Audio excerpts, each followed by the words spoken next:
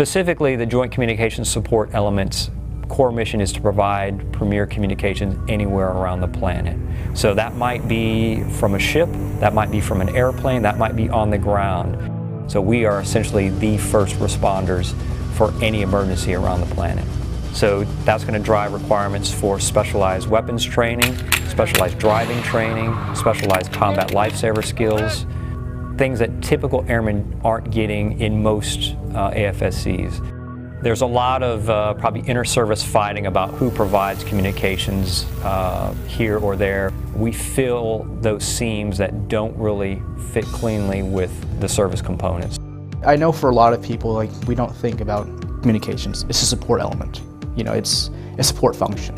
It's working, you don't ever question it. The only time you question it is when it's broken. But the amount of work that goes into the backside, actually maintaining it, providing it, setting it up, it's a lot.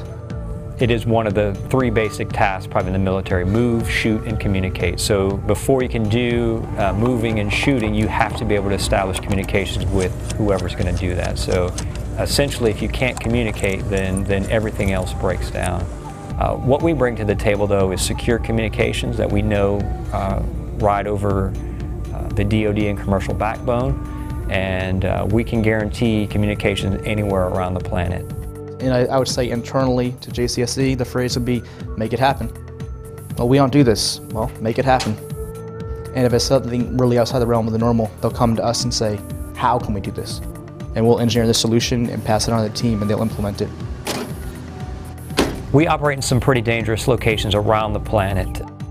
They typically get specific shooting courses, weapons familiarization, a lot more than our typical Air Force requirements. I woke up every single day knowing that what I was going to be doing made an actual impact that day, as opposed to, you know, being back in garrison and you're training, you're doing this, you're doing that. Yeah, you know, it matters long term, but you don't see that immediate impact. Down there, if something happened and we didn't fix it right away, there was an impact.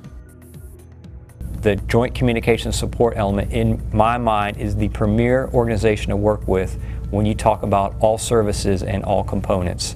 So there is no other organization that is like what we do. We are all equals in treatment, so this is really a model for the future of the Department of Defense.